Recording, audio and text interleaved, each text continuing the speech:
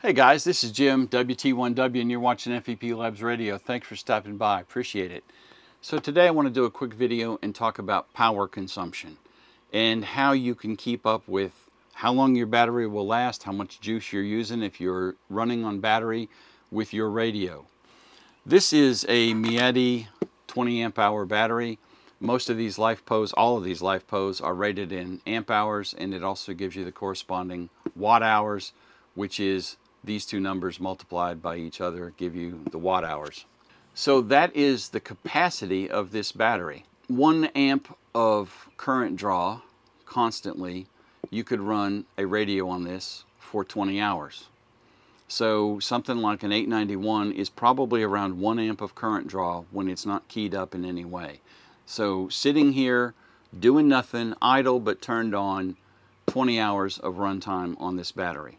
Now, when you go out and you do something where you're talking on the radio, either sideband phone or you're doing FT8, you're obviously drawing current at that point. If your radio, every time you key up, draws 10 amps of current every time, and if you held the mic down the entire time and did one continuous tone and drew your full 10 amps of power every time, this battery would last 2 hours.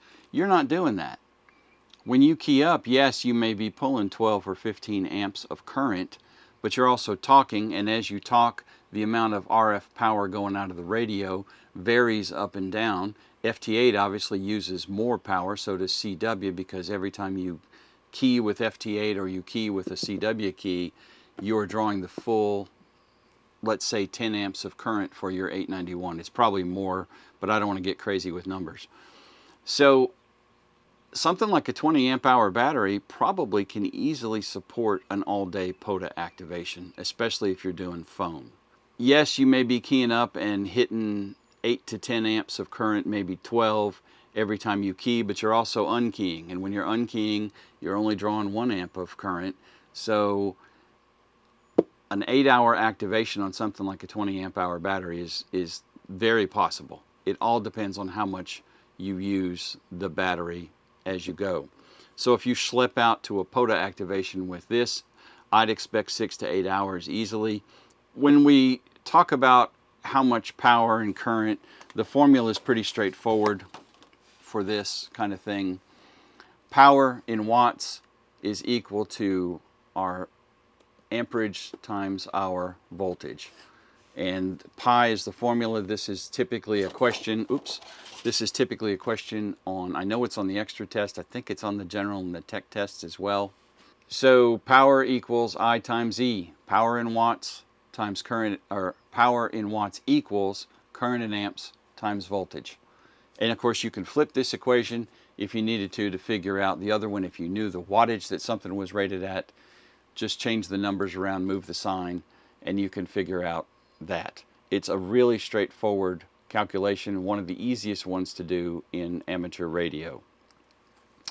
Now, to save you from doing math during your POTA activation, or whenever you're running on battery, I keep talking about POTA activations, but you could get something like this. Now, this is one I've had for a while. This is a power analyzer. This is a Hobby King branded one. These things are all over Amazon. There's tons of them. They're probably all made by the same company. They just have different branding.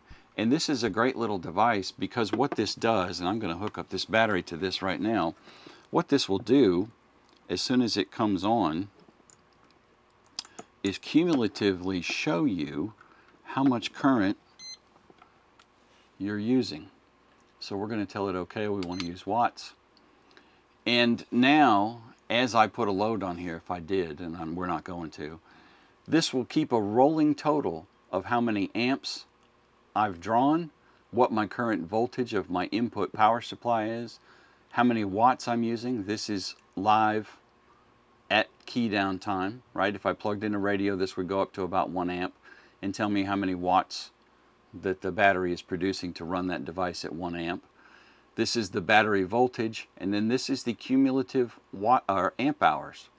And this particular meter, I believe it rotates displays that changes what's displayed, but it's all the numbers that you would use while you're with your load attached showing it.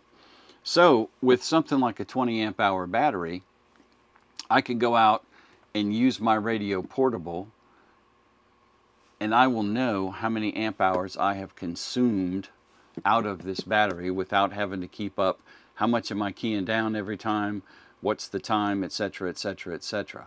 So this is a very useful device to have in your Go kit, no matter what your Go kit is for. These are all over Amazon. I will post links to all this stuff in the description below. All the links below are going to be affiliate links. It doesn't cost you any extra, but if you do purchase something from one of them, it helps out the channel. So I appreciate it if you do. There are multiple brands of these. PowerWorks has one. There's a ton of them that look exactly like this with different names. But I recommend that this is something you have in your Go kit because it saves you a lot of mathing on the fly. And I'm all about avoiding mathing if I can help it. Guys, that's all I've got for this video. If you would, give me a thumbs up. Make sure you share this with your friends. Subscribe to the channel if you're not. It's in the doodly-doo below. And ring the bell, also in the doodly-doo below, so that you get notified whenever I post any new videos. Thanks a lot, y'all. 73.